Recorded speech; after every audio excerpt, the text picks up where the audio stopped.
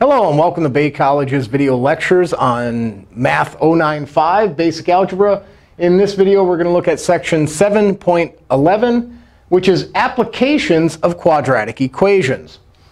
Now, we're going to apply all those tools we use for applications. We're going to read the problems. We're going to read them again. We're going to read them again. And then we're going to assemble our equation, maybe draw an illustration to help us visualize what's happening. And then we're going to read the equation again to make sure that we actually answer the question. So let's start. The first thing we're going to look at is this application here. It says if the sides of a square are increased by 5 meters, the area becomes 100 square meters. Find the length of the sides of the original square. All right, so I've read it. I'm familiar with the terminology. I know what a square is. And I know what area is, and I have to know a formula for that. And I'm going to write that down right now. Area of a square is a side squared. Because it's a square, all sides are equal. One side times the other. All right, I'm going to read it again. It says, if the sides of a square are increased by 5 meters, the area becomes 100 square meters. Find the length of the sides of the original square. So I'm going to draw an illustration here because I'm told about 2 squares. So here's one square, and well, square-ish. And if I increase the sides by 5, let's just draw another square. That's going to be a little bit bigger. It's increased by 5. It asks us to find the length of the sides of the original square. Well, we don't know what these sides are, so I'll say that this side is x. And since it's a square, all sides are the same. We're told that this square is increased by 5 compared to this side. If we add 5 to the sides of this side, its area becomes 100 square meters. So this is where I'm going to employ that equation. We're ready to build that equation. So if I take x plus 5 and I square it, this times that, its area will be 100 square meters. That's what we're told. Now, we actually have a quadratic. We were able to build our equation. And now we can solve it. Well, I have to FOIL this out.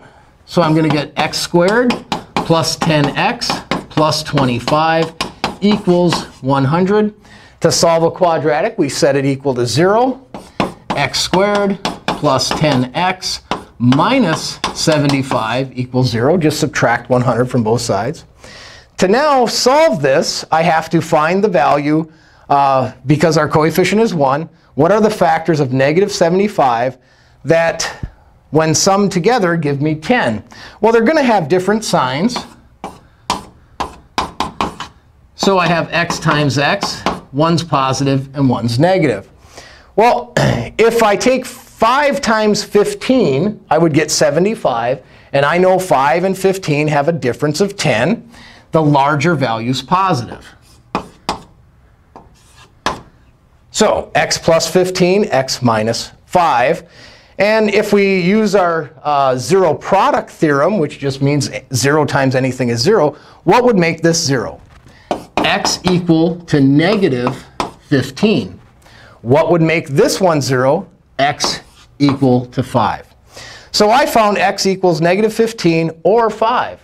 Now, if we go back to the problem and read it, it says if the sides of a square are increased by 5 meters, the area becomes 100 square meters. So if we check these values back to our illustrations that we drew to help us understand, if I put in negative 15, I would have a square with negative 15 as its sides. Well, this is a distance. And distance are never negative. This is an extraneous solution.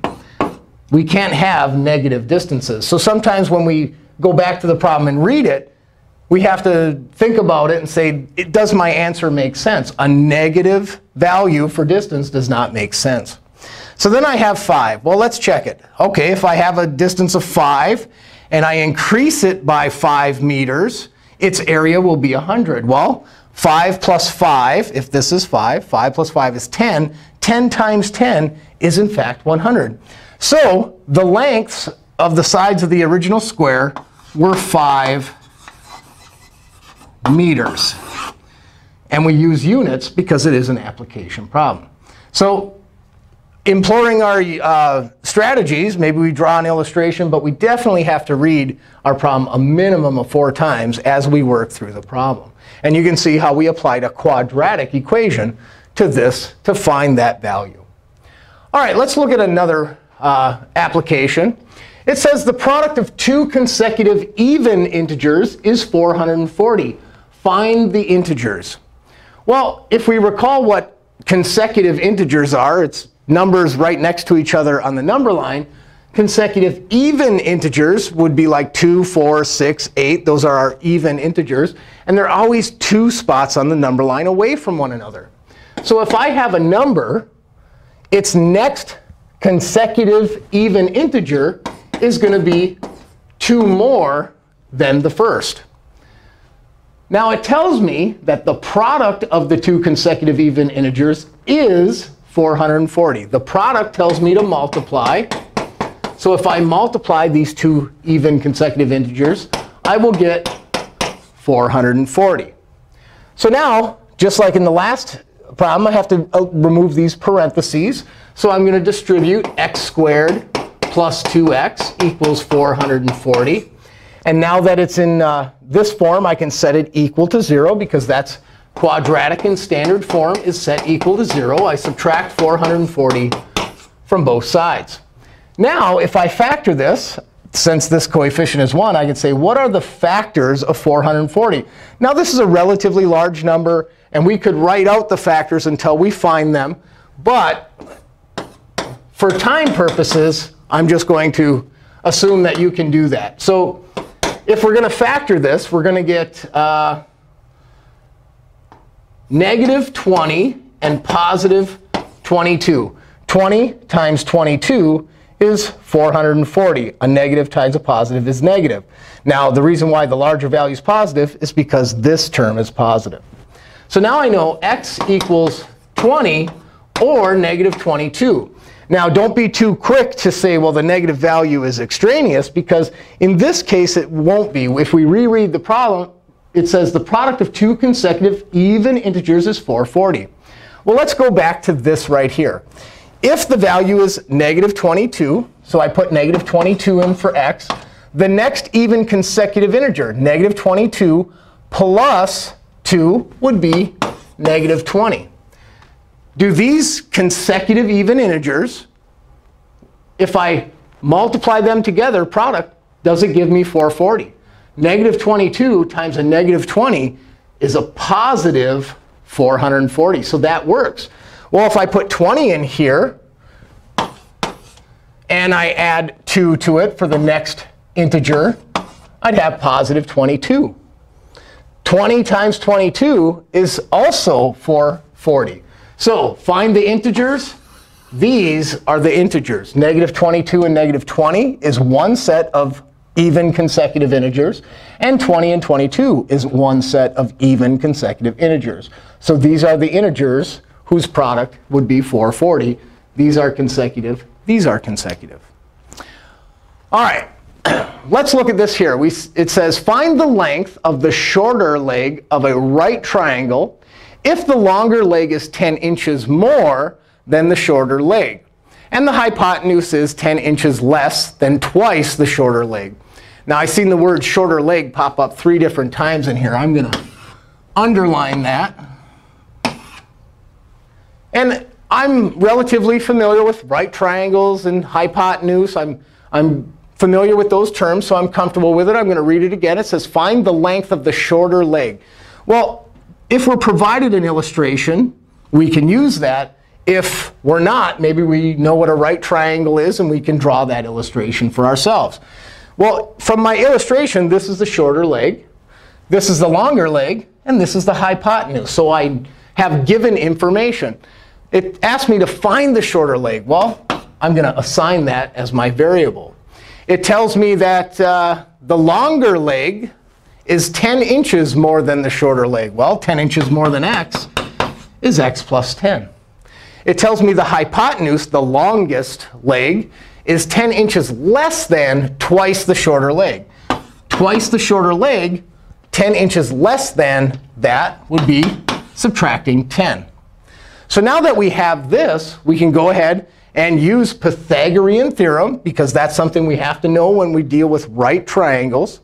So if we recall Pythagorean, a squared plus b squared equals c squared, well, I just have to replace these variables. Let's call this side a and this side b, and the hypotenuse, of course, is side c. So I'd have x squared plus this distance squared, which is x plus 10 squared, equals the hypotenuse squared. So I take this distance, 2x plus 10, minus 10, and I square it. Well, now we have to essentially eliminate these parentheses and combine some like terms. So if I FOIL this out, I get x squared plus 20x plus 100. If I FOIL this out, I get 4x squared minus 40x plus 100. And this term is what it is. Now I can combine some like terms. X squared and x squared, well, this would be 2x squared plus 20x plus 100 equals 4x squared minus 40x plus 100. Now, I notice I have a quadratic here, and I have a quadratic here. Well, to deal with quadratics, you set them equal to 0. So if I set this equal to 0, and I'm just going to subtract the smaller value from both sides, if I subtract 2x squared from both sides, I'm going to get 2x squared. And if I subtract 20 x's from both sides, I'm going to get negative 60x on one side. And if I subtract 100 from both sides, well, the value actually goes away. And that's actually very beneficial. That's one less value to deal with. So I subtracted everything from the left side over to the right side. And now I can start factoring. I notice these two values each are divisible by 2, and they contain an x. So I'm going to factor out a 2x, which would leave me with x minus 30. Well, now I use that zero product theorem, and I say, well, this x, the value that would make it 0 is 0. 0 times anything is 0. And the value of x that would make this 0, 30 minus 30. And remember, it's just the opposite of that. So I have two values. X equals 0 and 30. Now, if we go back to the problem and reread it, it says find the length, and so we're dealing with a distance, of the shorter leg. And we could read through the rest. But if we're looking for this, does it make sense to have a distance of 0? If this distance was 0, then this distance would be 10. And this distance would be a negative 10. We can't have a negative distance. 0 is not a reasonable solution. So then we have 30. Well, we'd have 30 here, 40 here, and 30 times 2 is 60 minus 10 is 50. 30, 40, 50. 30 squared plus 40 squared is 2,500, right? Yep. And let's see, what did we say? This would be 50. 50 squared is 2,500. So the sum of these equals that using Pythagorean theorem. So my answer makes sense, and it's reasonable. And we're told that the length is in inches. So we found that the length of the shorter side is 30 inches. So we make sure that we include those units. All right, we're going to look at one more application problem. It says an orchard has 550 pear trees. The number of rows exceeds the number of trees per row by 3. How many trees are in each row? So let's draw a little illustration. So let's say that this is my field that I have my orchard in. And this is going to have 550 pairs. Finding the number of pairs is very similar to finding area, a length times a width in concept.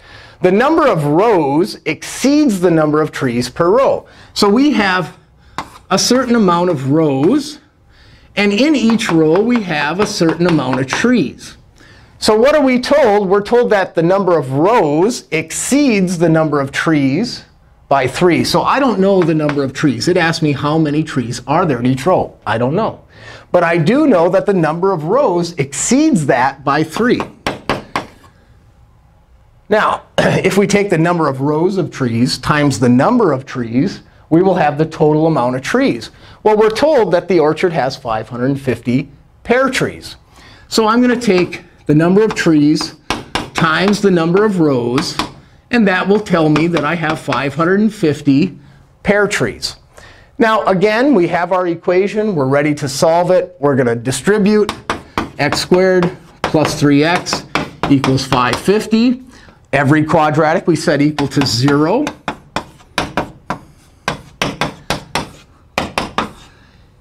And if we factor this, for time's sake, I'm just going to factor it. You could write out these factors and determine which ones have a difference of 3.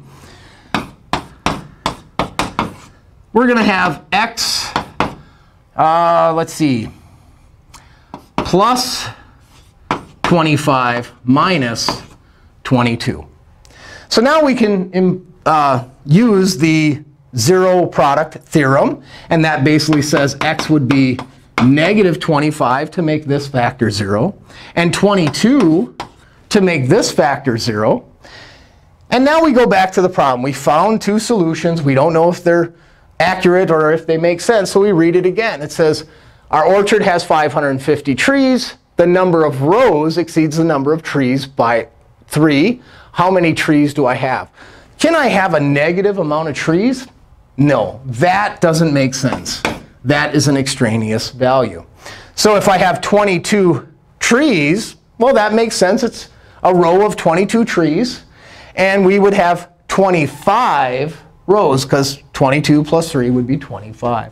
So that's a reasonable answer. And the units are trees per row. Trees per row. How many trees are in each row? So our units are trees per row. 22. So when it comes to application problems, you're only going to build these tools by doing practice. Practice, practice, practice, and you're going to be able to get these. And keep trying and persist. This has been section 711. Thank you for watching.